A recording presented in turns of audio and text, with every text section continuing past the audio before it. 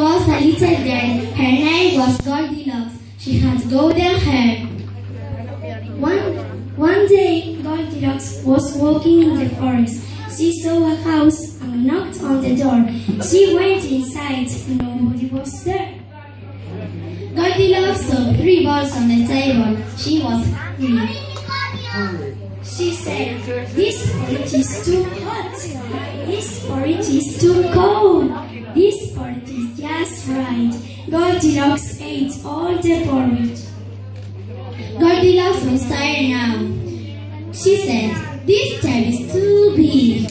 This tail is too big too. This tail is just right." Goldilocks was very tired. "This bed is too hard.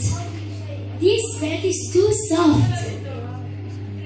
This bed is just right." Soon the birds came home. "Someone's been eating my porridge," said Daddy Bird. "Someone's been eating my porridge," said Mommy Bear. "Someone's been eating my porridge. And it's all gone," said Baby Bear.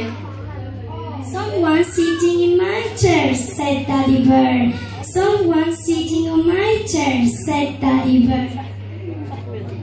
"Someone's been sitting on my chair, and it's broken," said Baby Bear.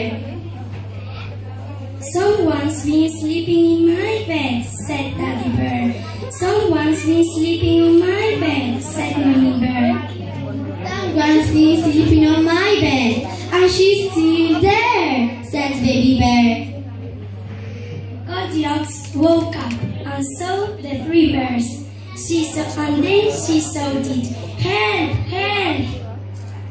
She ran downstairs and went into the forest, and she never came back again.